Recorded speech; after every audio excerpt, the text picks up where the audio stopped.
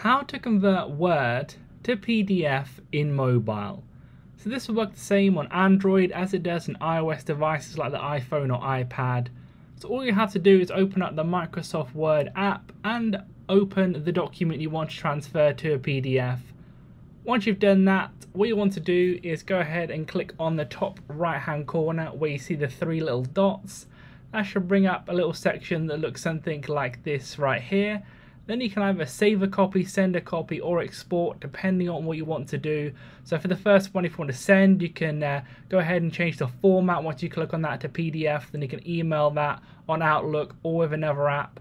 As well, you can click on export, so this kind of will be able to save it on your device. So click the PDF, then you can save it to your OneDrive, you can save it to your phone, or wherever on your device, or elsewhere on apps, etc.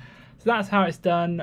Leave a like on the video if that did help you out, and subscribe for more helpful videos just like this one.